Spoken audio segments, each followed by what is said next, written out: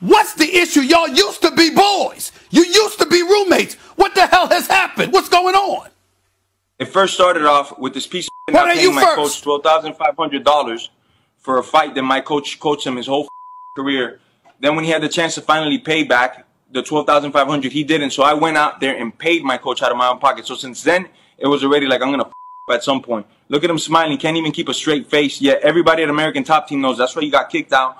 You're soon to be kicked out of this gym, too, because you don't pay your bills. And you're drowning in debt from all the loan sharks. Your money in South Florida in the poker. And you know what? You know what? You know what's going to happen to you if you don't pay that money, too. Keep smiling like a little can't wait to break those fake teeth. Let me hear from him, Let me hear from him, Jorge. Colby, respond to that. Respond to what he just said, Colby. What are your thoughts about what he's accusing you of? What's your response? Fake news. Steven, it's fake news. Anything George says. Let him talk, Jorge. Let him talk. Hey, they're fake news. Anything Hold on, George says is a lie. Jorge, let him finish. Let him finish.